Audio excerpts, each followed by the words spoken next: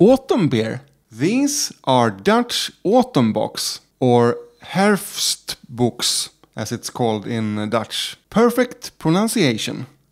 And they were kindly sent to me by Thierry in the Netherlands. And 5 of these beers we actually can't get here in Sweden. I think we can order the La Trappe if we order 25 beers at the same time. And that might be a bit too much, even for me. I actually have the La Trappe Triple prepared for another video. But I'm super excited to try this out. I've talked about, that I miss specific beer for the autumn season, and the Netherlands definitely has the right idea. We have bock beers in Sweden as well. This is a new favorite, Grebbestad's Lunator.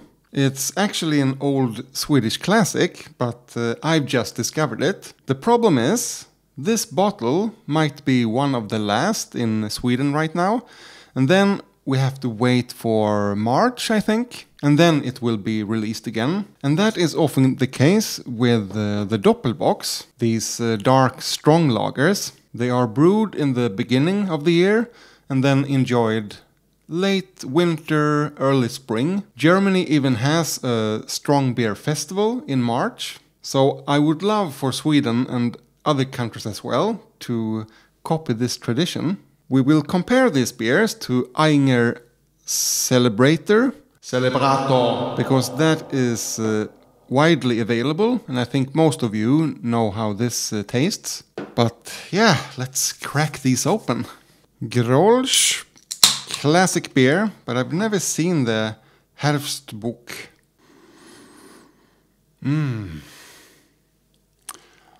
Oh, it's already dark outside. It's only 4 o'clock. It is cozy, but I'm a little worried about the video quality. Hopefully it works. Thierry left me a list of some information about the beers. We'll go through them in a bit here.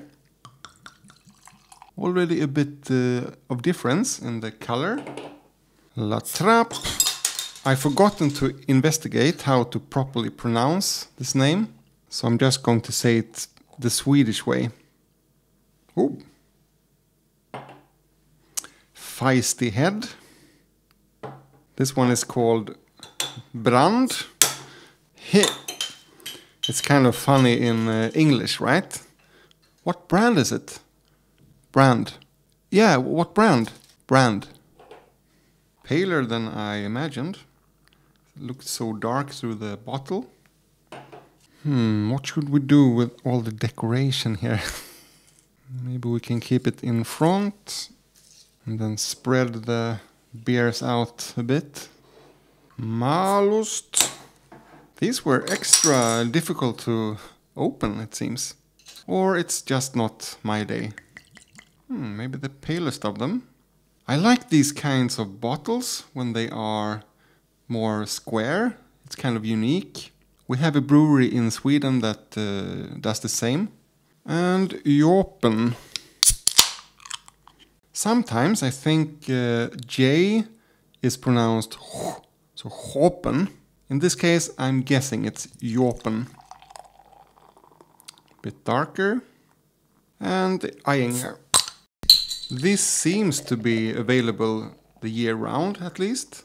Maybe we'll change places, so the glass is in the front. All right, doesn't this look lovely? Let's have a look at Thierry's list. So the Grolsch, this one, quite a big brand in the Netherlands with 15% market share. It is located in the eastern part of the Netherlands, well known for their hoppy pilsner and a specific style bottle, Bugelfles. I wonder if that's the one with the snapping cork. Let's have a little sniff. Sweet and a bit of that ripe fruit aroma. Raisins, figs maybe. Dark sweet bread and actually a bit of that salami note, which you can find in Hefeweizens. The next was Eggens. Very young tiny and local brewery from the northeast of Netherlands, where I live. Founded in 2017 and only sells locally, so totally unknown to the rest of the world, even in Netherlands. So that's exciting. Let's have a sniff. More of dark chocolate, coffee, and a bit nutty. Yeah, very roasted, like you have hard roasted dark bread. Smells almost like stout. Next, La Trappe. Only Trappist bock beer in the world. Yeah, I guess the Trappist orders always makes beer that are top fermented, and bock beers are strong lagers, so they are bottom fermented. So I guess this also is the only Trappist lager in the world. I heard someone say that the word Trappist actually comes from La Trappe, that name. Alright, next, the brand that is really branded. Oh wait, I didn't smell the La Trappe. It smells like an ale. I wonder if they still use the same yeast, but they ferment it longer and with a lower temperature. It has some of that sweet banana, gentle clove aroma, and some sort of herbal quality as well. Interesting that they are so different so far. Hello from the editing room. I did some more research on bock beers, and they don't have to be, as I thought, strong lagers. Some of them, including the La Trappe, are actually ales, top fermented and with more fruity flavors from the yeast. So no wonder the La Trappe smelled like an ale. To be correct, the La Trappe bock beer is the only Trappist bock ale in the world. Alright, back to me. Brand is arguably the oldest brewery in the Netherlands, from 1340. Situated in the most southern part of Netherlands. This is a brand that we almost never see in Sweden. This was more similar to the first one, with ripe fruits, red berries. It smells drier and more bitter somehow, if you can smell that. I must compare with the Grolsch. The Grolsch smells a bit sweeter and rounder, like almost more milky, you know. Okay, then we have Malost.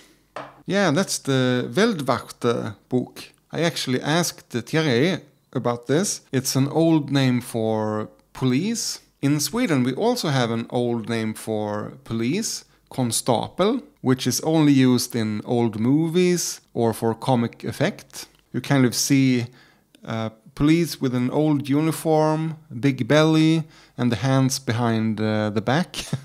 So Thierry writes, young brewery, 2011, from the north of Netherlands, and not yet well known.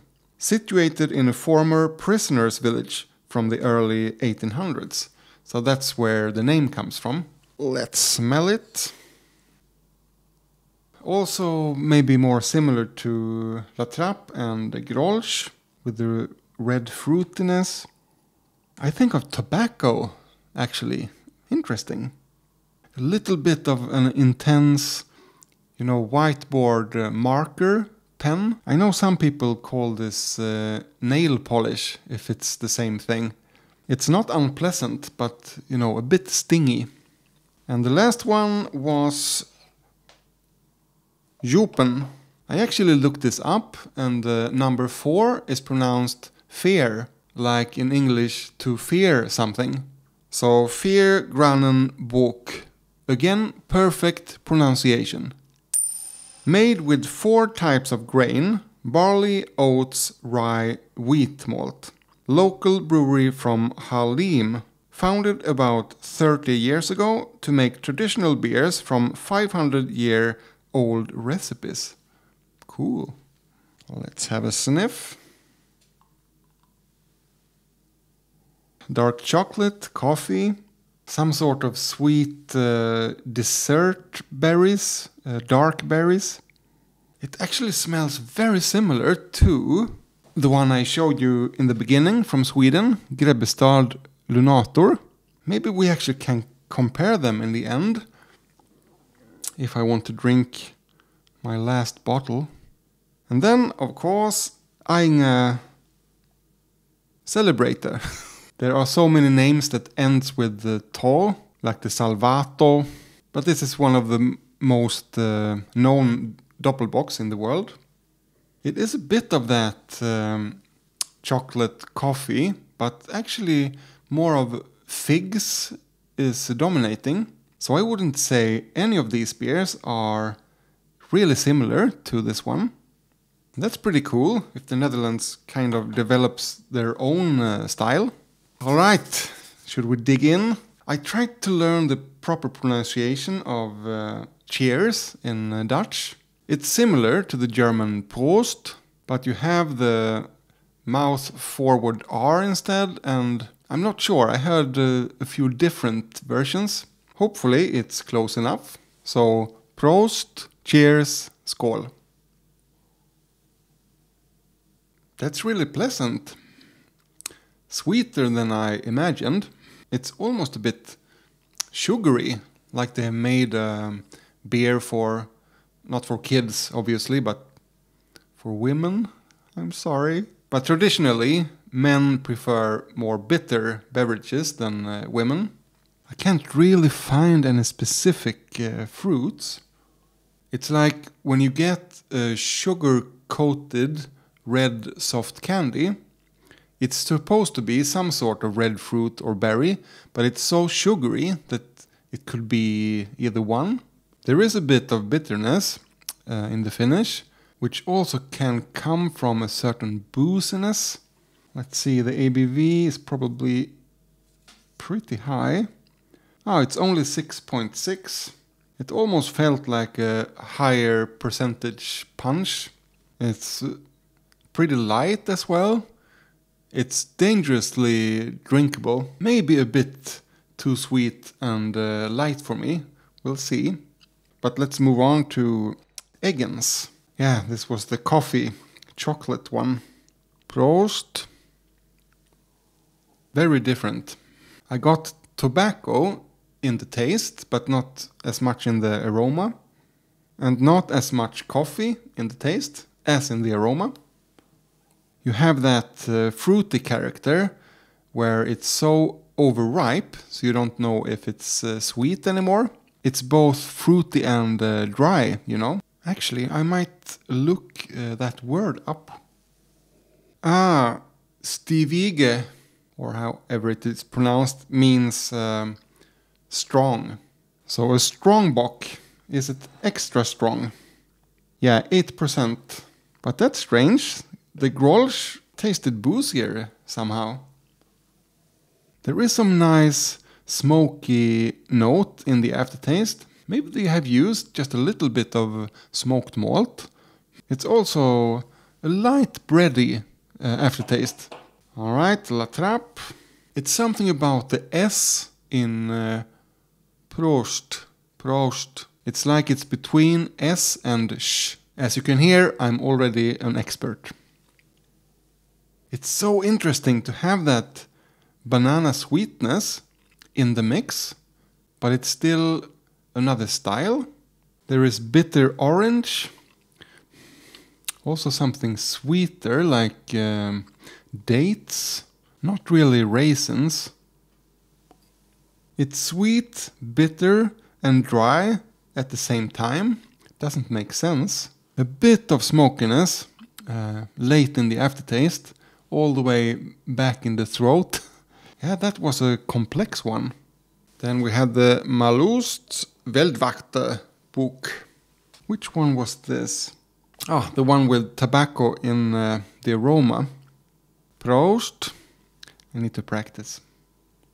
Again, that overripe fruit booziness, but maybe this isn't as strong either. 7%. I wonder where that comes from. I've talked about in a previous video about boiled strawberry flavor. But I guess it's the same thing as when fruits are so old and overripe that they start to ferment. And that gives a boozy feeling.